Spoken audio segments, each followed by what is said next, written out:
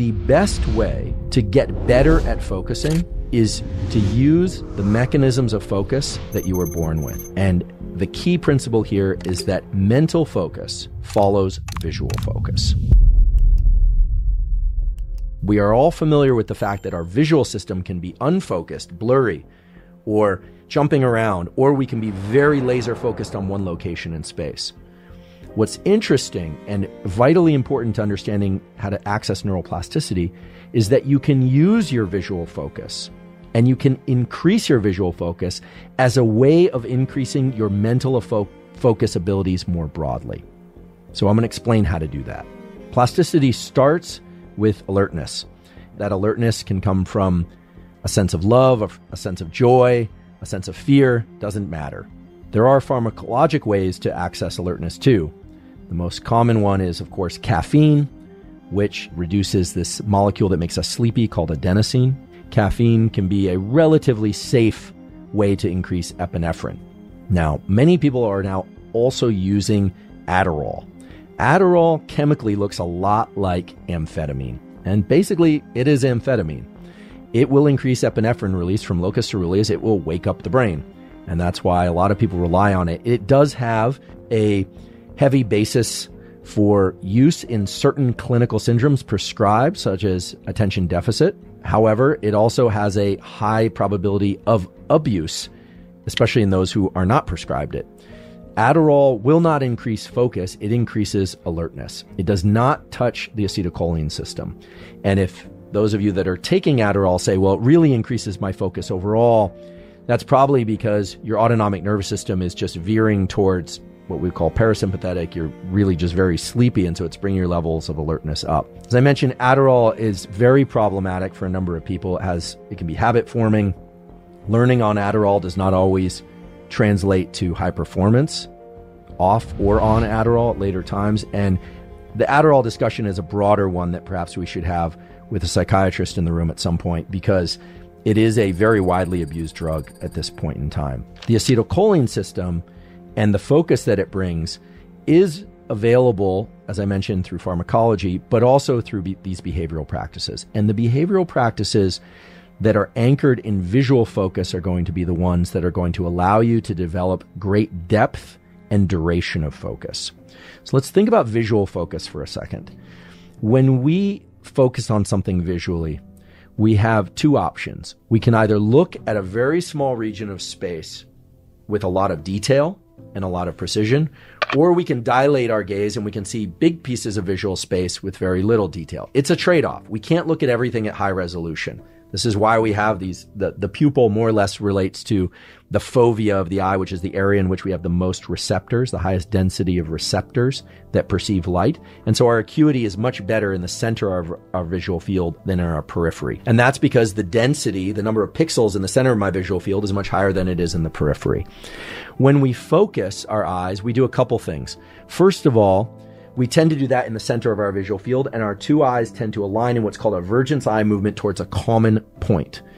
The other thing that happens is the lens of our eye moves so that our brain now no longer sees the entire visual world, but is seeing a small cone of visual imagery. That small cone of visual imagery, or soda straw view of the world, has much higher acuity, higher resolution than if I were to look at everything.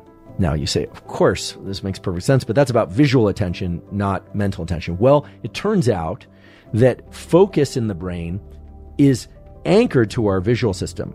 I'll talk about blind people in a moment, but assuming that somebody is sighted, the key is to learn how to focus better visually. Not only do we develop a smaller visual window into the world, but we activate a set of neurons in our brainstem that trigger the release of both norepinephrine, epinephrine, and acetylcholine. Norepinephrine is kind of similar to epinephrine.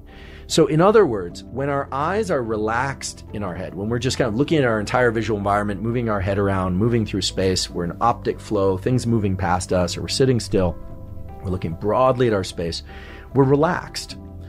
When our eyes move slightly inward toward a particular visual target, our visual world shrinks, our level of visual focus goes up, and we know that this relates to the release of acetylcholine and epinephrine at the relevant sites in the brain for plasticity. Now, what this means is that if you have a hard time focusing your mind for sake of reading or for listening, you need to practice, and you can practice, focusing your visual system. Now, this works best if you practice focusing your visual system at the precise distance from the work that you intend to do for sake of plasticity. So how would this look in the real world? Let's say I am trying to concentrate on something related to, science. I'm reading a science paper and I'm having a hard time. It's not absorbing. I might think that I'm only looking at the paper that I'm reading. I'm only looking at my screen, but actually my eyes are probably darting around a bit. Experiments have been done on this. Or I'm gathering information from too many sources in the visual environment. Now, presumably, because it's me, I've already had my coffee, I'm hydrated, I'm well rested, I slept well, and I still experience these challenges in focusing. Spending just 60 to 120 seconds focusing my visual attention on a small window of my screen, meaning just on my screen with nothing on it, but bringing my eyes to that particular location increases not just my visual acuity for that location, but it brings about an increase in activity in a bunch of other brain areas that are associated with gathering information from this location. So, put simply, if you want to improve your ability to focus, practice visual focus. Now, if you wear contacts or you wear corrective lenses, that's fine. You, of course, would want to use those. You don't want to take those off and use a blurry image.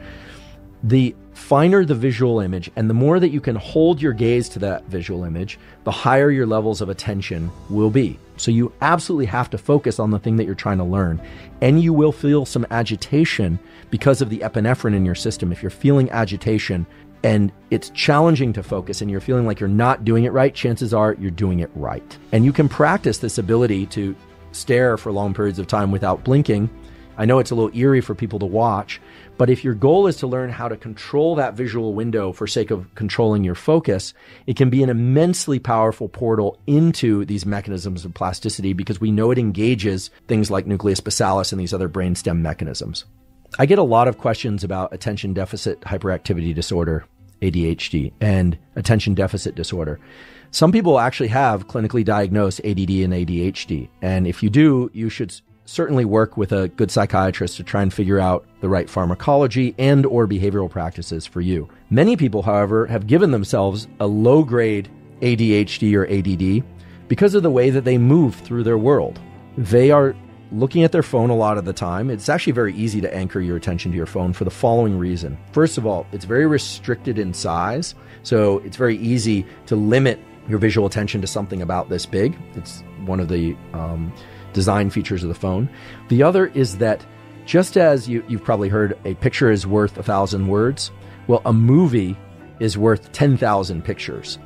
Anytime we're looking at things that have motion, visual motion, our attentional system will naturally gravitate towards them, towards those movies.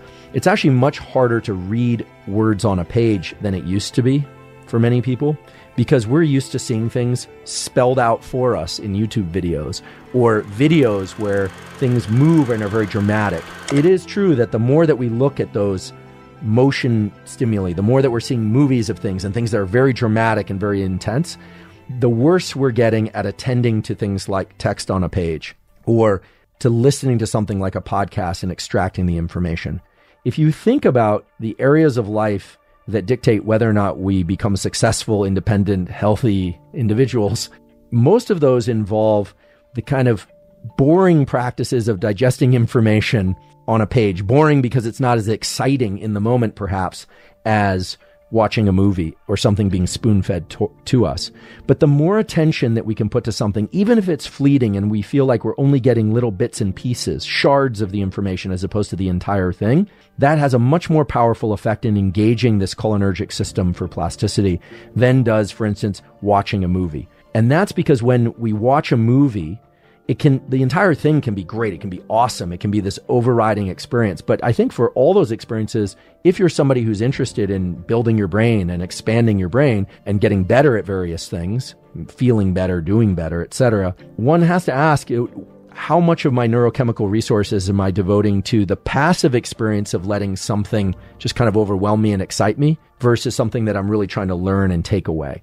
And now there's another, I enjoy movie content and TV content all the time. I scroll Instagram often, but we are limited in the extent to which we can grab a hold of these acetylcholine release mechanisms or epinephrine.